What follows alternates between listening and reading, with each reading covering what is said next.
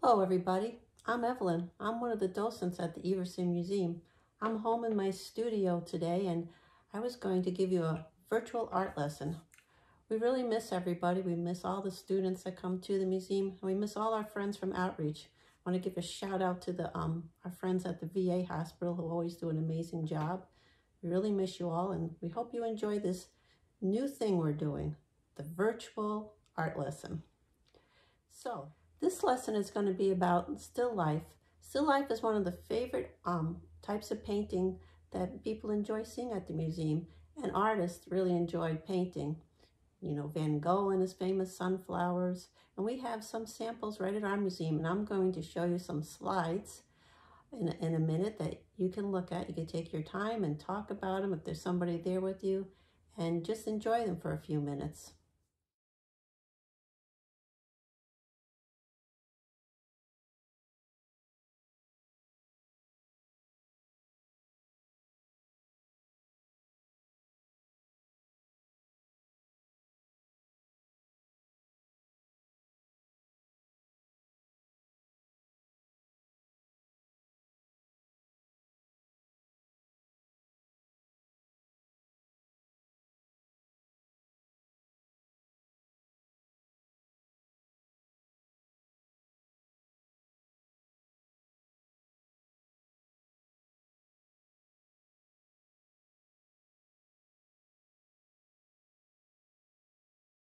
The last slide I showed you was a painting by Jonas Lai, and it's called The Black Teapot.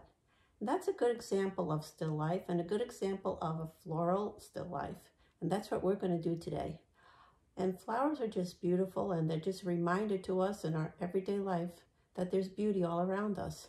And sometimes that's what art's about. It's all about beauty. Now, we're not going to do something complicated like Jonas Lai. We're going to do something really simple, and anybody can do it. So I'm going to give you some advice. Don't be afraid. Just go with it. Don't think too much, and you'll do fine.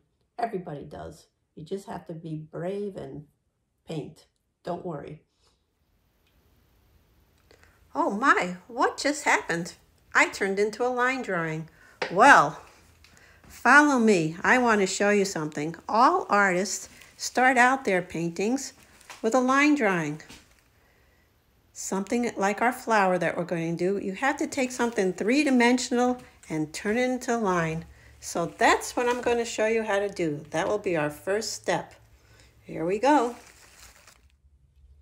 Well, here we are at a line drawing. And like I said, we're taking something three-dimensional and turning it into a flat drawing or two-dimensional. And just like Jonas Lai, his painting is impressionistic. We're doing an impression of a flower. This is a very loose kind of painting. And I'm going to pretend that my flowers are red roses.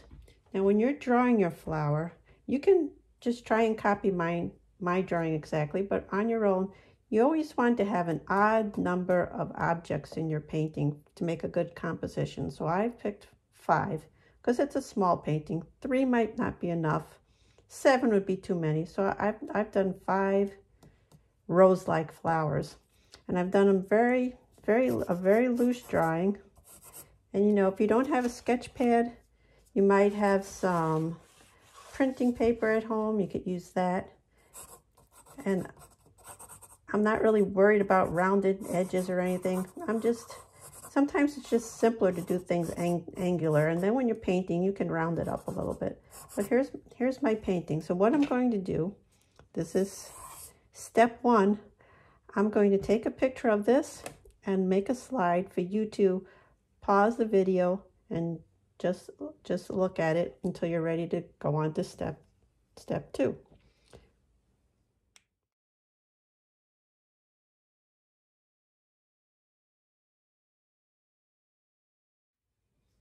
So let me just show you some of the materials we're going to be using today, and I hope that you have these at home.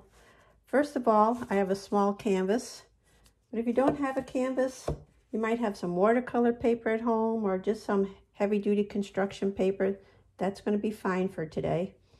I have a palette where you see I put some of my paint on already. This is a gray palette. I use gray because the colors just show better, but that's not necessary. A good old paper plate is fine. or even if you have some wax paper at home, that works. Brushes. I'm probably going to use a bigger brush today, but I have some brushes. Now, this I found in a utility drawer, so if you don't have any painting brushes at home, just look around in your junk drawers or in the basement and see if you can find a brush, something like this. If you get desperate, you could always use a toothbrush. It's a brush and it'll work. You need a container with water, and I have just 4 tubes of paint. And what we're doing is something called a limited palette. Especially when you're a beginner, you don't want too many colors. So I'm using a purple, a red or magenta, and a green for our leaves, and white. And that's it. And when you use a limited palette, your paintings are more cohesive. They come out better, looking more professional. So the first thing we're going to do is practice. And I'm just going to take a piece of watercolor paper to practice on. We're going to practice just painting some flowers. If you want, you can just draw one. Just draw a little flower. And I'm going to use this brush. I love angle brushes because you could get you could make straight lines, round lines with them, all kinds of things. So you just get it a little bit wet, not too wet. And I'm going to start with this magenta color. And we're going to do just a simple paint stroke like this.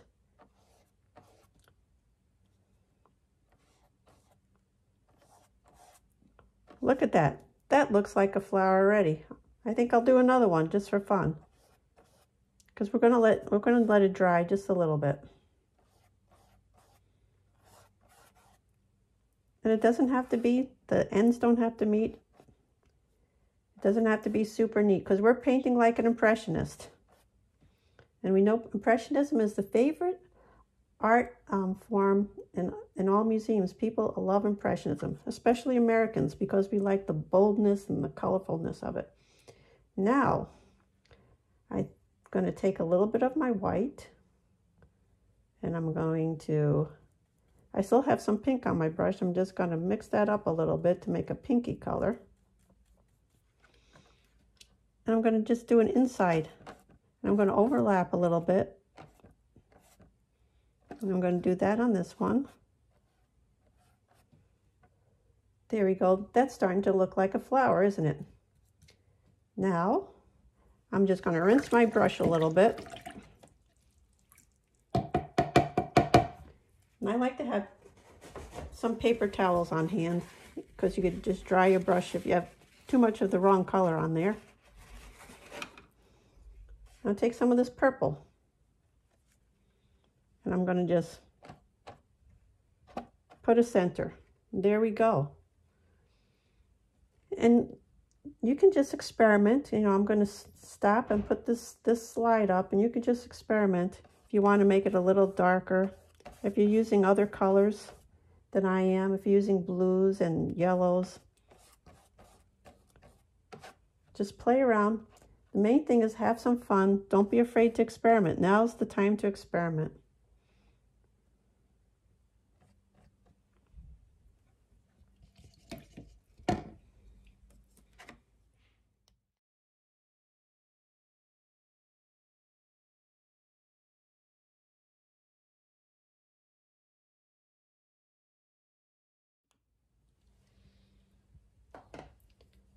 As you can see now, I've transferred my drawing onto my canvas. It's not exactly, but it's close enough. And the first thing we're going to do is actually to do the background. Lots of artists like to do the background last, but in this particular painting, we're going to do the background first, because we're going to put leaves and things over the background, so we don't want a lot of white space.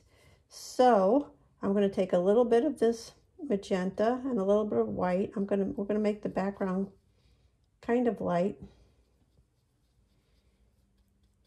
And you don't have to mix it completely. It's okay if there's streaks of color in it. And we're just going to start painting the background.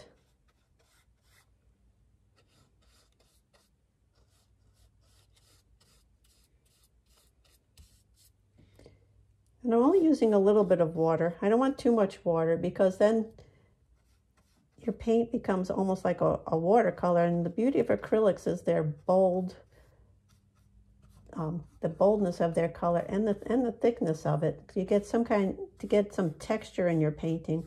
That's always a nice thing. And that's what the Impressionists did. They always had bold colors, and there's a lot of texture. They use something called a palette knife a lot of times to paint. Now I'm just using a big old brush. And if you're using a toothbrush, well, you're going to get a lot of texture. So I'm filling in all this background area. And you can see there's something called positive and negative space in the painting. You can see how nice the positive and negative space is already working in this.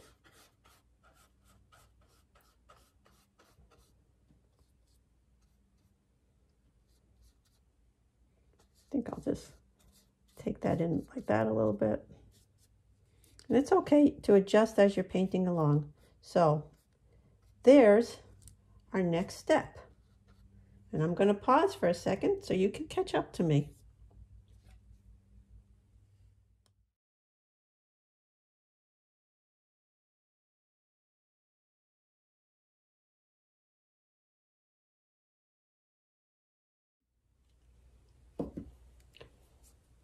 Our next step is going to be to put in that vase.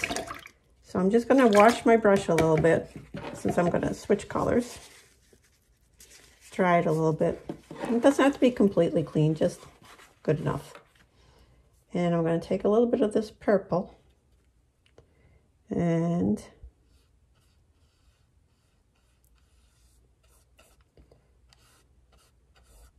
sometimes if you want, you can make your brush stroke go in the direction of the vase. So if you want to make some lines like this, just to show that it's round, that's good.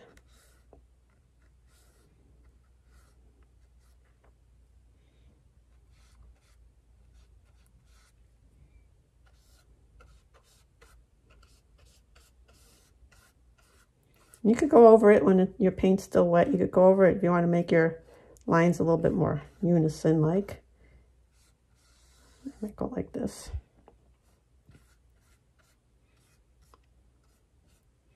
There, so there's the vase. And now what we practiced before were the flowers. And I'll start up on the top because we'll let that vase dry a little bit. And I'm going to fill my brush. As I say, you're going to load my brush with some of this nice magenta paint. And I'm going to do the outside leaves, petals of the flower, not the leaves, the petals. See, I made another mistake. I'm going to put that on my blooper list. I'm calling petals leaves. So there's one. I'm going to do another one. And I know I'm painting kind of fast, so don't worry, I'm going to stop and you can just catch up. I'm a fast painter because I've been painting for a long time.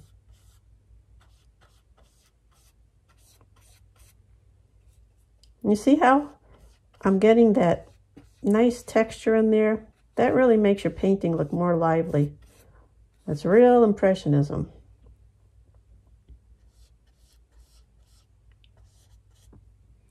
And so I'm going to make this flower go over that one, but under this one.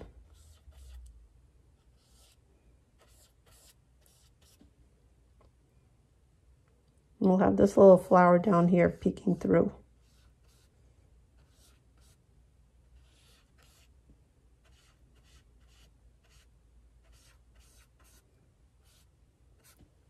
There. Our 1, 2, 3, 4, 5 impressionistic flowers. We're looking good. Now you may notice that your acrylic paints dry pretty fast. if you want to let your paints dry in between steps, that's fine. I sometimes like to do something called, you do it in watercolors, called wet and wet, where you paint while the paint's still wet and you the colors kind of blend naturally. So I'm going to do that pink area of the flower now, and I think I need a little bit more white. I'm going to just squeeze a little white on there. I'll put some separate for later. Like I said, this is just the store brand, and it's fine. It's perfect for your beginning endeavors. Yeah, I'm not over mixing too much. And I'm going to do the same thing. I'm going to do the inside petals.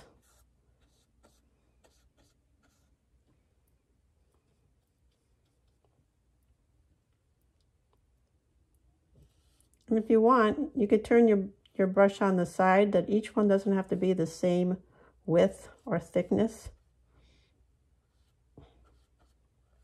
Or even the same shade of pink. That's what makes it more exciting, that it's not all the same, that it's a little different in each flower.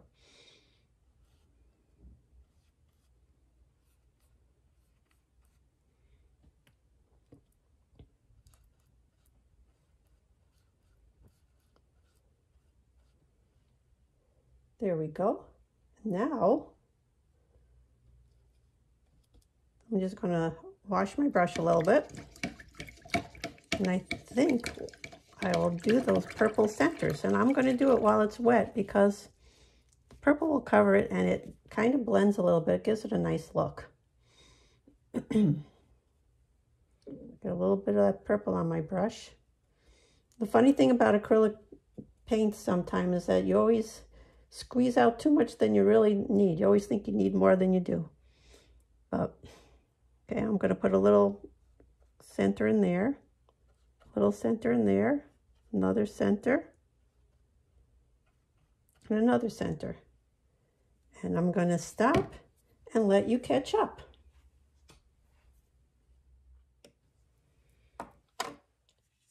Okay, for this last step, I put a little green on my palette. We're going to do the leaves. And I let it dry a little bit because this time I really don't want my colors to mix too much. Now I'm going to clean my brush. And this green, I'm also going to, it's kind of a strong green. You might have a different green. I'm going to add a little white to it.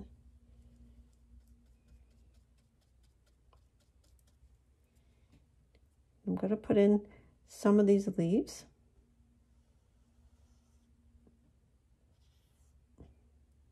You see, with the tip of my brush, I can make like a little stem line in there.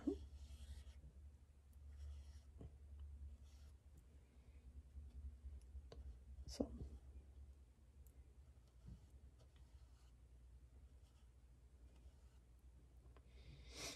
then if you just kind of swirl your brush around, depends on what kind of brush you have, but put a little.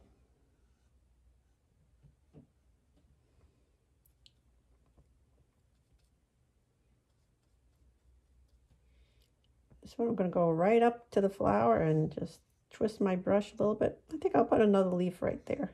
I know I didn't draw it in, but I'm going to add it anyway. There's another one.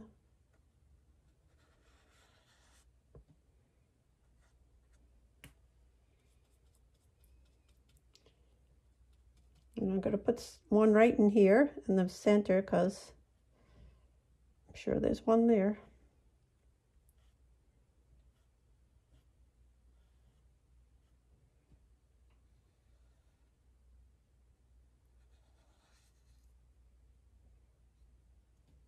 And here's one more leaf. See how I'm kind of twisting and pressuring my brush a little bit to get that shape? Now there's a couple of, I'm going to take a good look at it and see, do I want to put a leaf anywhere else? And I think I do. I think I want to put one over here. I think I want to put one over here. This is, you know, Kind of take a look at your painting with a critical eye. And there we go. I'm going to take some pure green, put that over there like that. Maybe one little leaf over here. That could cover up. It's on top of that one.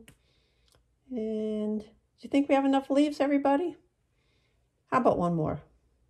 I think this flower is looking for a leaf. We'll put it over here because we have that little white space to fill in, so we're going to put an overlapping leaf right there. One down here. And I think we need one right there.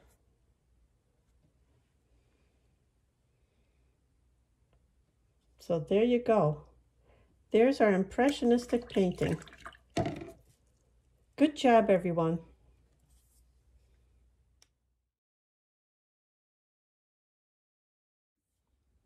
So that was a lot of fun. I just want to show you one thing.